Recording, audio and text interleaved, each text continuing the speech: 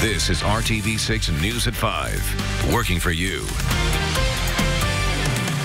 And good evening here at 5 o'clock. I'm Mark Mullins. New information to share with you tonight about a man who investigators say could be responsible for up to 20 arsons. Detectives believe the man deliberately set the fires on Indianapolis' southwest side. RTV6's Megan Sanctorum shares one victim's terrifying story and explains how surveillance video may have helped crack the case. Investigators call it one of the scariest cases they've ever seen. A neighborhood targeted, vacant and occupied homes hit.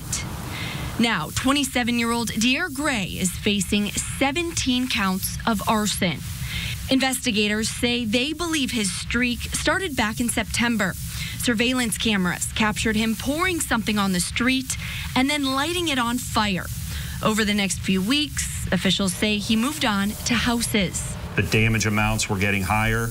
The damage to the structures was getting more significant, and there was what was undoubtedly an imminent threat to the public safety. It's just completely terrifying to even think about. Caitlin Starcher says her brother's home was set on fire twice. He's okay, but the second fire did a lot of damage and made the house unlivable. This is what's left of Terry Holding's house. The floors have fallen through, the walls are destroyed, and the smell of smoke still lingers. I haven't been able to sleep hardly at all since the first time. And it just continued to get worse. And then when he came back on the 16th and poured gas literally all the way around the house, and we've watched the footage, all I could think of is my brother. So far, Gray has been connected to 7 arsons, including the 2 here. But officials say they're still sorting through evidence, and they think the total number of fires he started between September and now is closer to 20.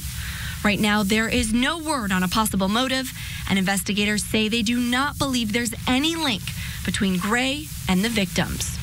Working for you, Megan Sanctorum, RTV6. And Gray is due back in court on Friday for a bail hearing.